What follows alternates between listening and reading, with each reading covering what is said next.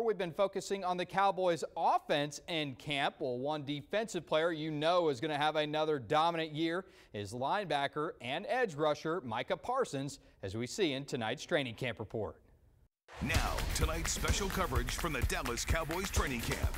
Sponsored by Precision Air, Big O Tires, and the Davis Law Firm. Parsons is the reigning Defensive Rookie of the Year with a whopping 13 sacks and 84 tackles. The former Penn State Nittany Lion was an absolute steal for the Cowboys last year with the 12th pick, despite being the highest graded player in that draft. But Parsons says he doesn't feel the pressure by fans and media to be even better in year two. He knows it should just come naturally with an even better grasp of Dan Quinn's scheme. I don't believe in pressure.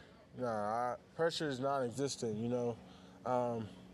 You kind of have expectations for yourself and what you want to achieve, and that's personal, but I think pressure might be other people's aspects of how they view you. And if that gets you off your game, then, you're probably in the wrong sport.